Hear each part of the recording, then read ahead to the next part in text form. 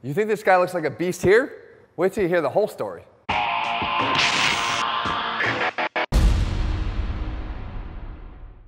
What's up guys, Jeff Cavalier, ATHLEAN-X.com. So let me introduce you to somebody. This is Kyle Farnsworth, a former MLB pitcher for 9 teams that now looks like this, an absolute beast. So now, a lot of people have been talking about this. Jesse actually brought this across my desk this morning because he saw it in, I believe, the New York Post. And there's an astonishment about how he went from basically a pitcher to now a bodybuilder. But none of this really astonishes me. Because you see, when I spent time in Major League Baseball in 2006, 7, and 8, Kyle was actually in a Yankee uniform on the other side of town, and I got a chance to see him both at Yankee Stadium and at Shea Stadium when he would come over and play. And I actually got to see a side of Kyle Farnsworth that not everybody has. And this doesn't come as a surprise to me at all. But we can first evaluate the physique because no doubt he looks like an absolute beast. The vascularity is sort of crazy. The size is ridiculous. The legs are absolutely shredded and humongous. And that actually is something that we're going to learn about in a second here too. That's not a surprise to me. But essentially, Kyle Farnsworth is a big, jacked dude. He's 6'4", 240 pounds, and 46 years old. So now right off the bat, people are going to say, Kyle Farnsworth is using something. Now let's not kid ourselves. Kyle Farnsworth did the majority of his time in baseball during the PED era, when guys like Sammy Sosa and Mark McGwire and Roger Clemens were getting slapped for PED use. And he actually even appeared on a hoax version of the Mitchell Report where people were assuming that he was one of the guys that was going to get popped. Not to be the case because, again, that list became something that wasn't accurate. However, there's certainly reason to be at least a little suspicious about what we're seeing here. What I think is important, though, is to look back a little bit at who we're talking about. Again, more physique photos here. The guy is absolutely jacked. Even his hamstrings are freaking jacked. Now, this is Kyle Farnsworth all the way back with the Chicago Cubs, long before his final days of playing and even long before he was with the Yankees. And you can see he was a big guy. Again, he was always one of the guys that we said was absolutely jacked. He was an anomaly when it came to baseball players. I mean, especially as a pitcher, his size and his overall appearance was just not what you would typically see. So he was always big. There's with the Cubs, here's with the Tampa Bay Rays, even here with the New York Mets. I mean, the guy was always big. Now, here's what else I know about him though. I know that Kyle Farnsworth was also one of the hardest workers in the room, period. So when we would go to Yankee Stadium, as a personnel or staff member, I would get to the stadium early. So I'd get there around 1 o'clock or so, 12:45, 1 o'clock for a 7 o'clock night game.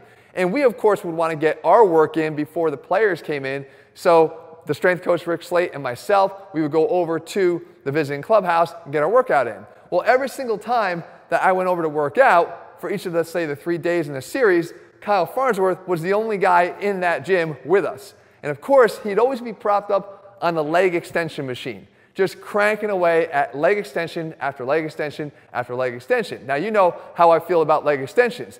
Obviously, Kyle enjoyed the exercise. And it shows that his leg development probably enjoyed the exercise too. Now that being said, I had to sort of question his motives at the time too, because I didn't really see that as being the best, maybe most functional way to train for what he was doing, right, for his sport, step-ups, lunges, there's better things that he could do, but he did a lot of leg extensions. So the fact that he's now become a bodybuilder certainly doesn't surprise me at all, because I always sort of wondered whether he was more interested in bodybuilding versus pitching. Now, he had a pretty decent career. He certainly had a long career, 17 years as an MLB pitcher. So he was able to sort of provide what he did to the best of his ability for quite a while. Now, the biggest thing though, however, is that other half of the equation, sort of like you don't know the whole story. Kyle Farnsworth was recognized as one of the toughest guys in baseball. And I'll never forget the time that he's pitching against Paul Wilson, actually a former Mets pitcher, and then of course this happened. And this is from John Boy Media, one of my absolute favorite channels to watch.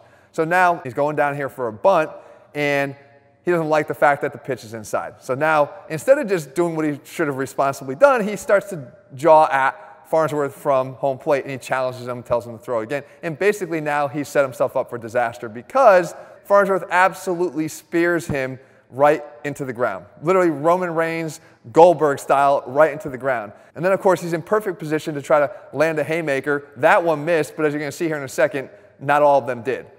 The fact is, this is not a guy that you wanted to screw around with. Again, incredibly imposing and not ready to back down from anybody. And maybe a position player would have had a better chance here, but Paul Wilson certainly didn't stand a chance. And as you see here, well, Kyle Farnsworth actually is smiling and looks pretty damn good, and Paul Wilson not so good. And speaking of those bench clearing brawls, back in 2007 with the Mets, with just 2 games to go in the season, so pretty heated, the Marlins and the Mets got involved in one, and I was actually maybe not so involved. I mean, I saw it, I was right there on the front railing of the dugout, I wanted to run out, but as a staff member, I was actually precluded from running out of the field. I remember our head trainer, Ray Ramirez, kind of held me back and said, you don't belong out there.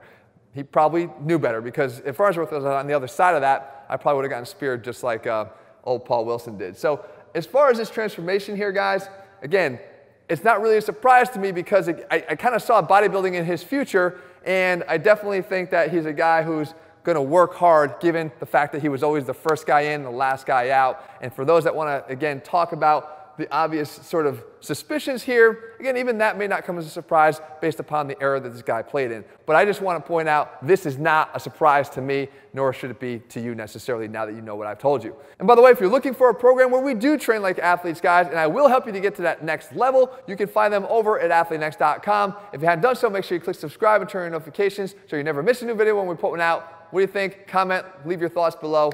I'll make sure I read through them all. All right, guys, see you soon.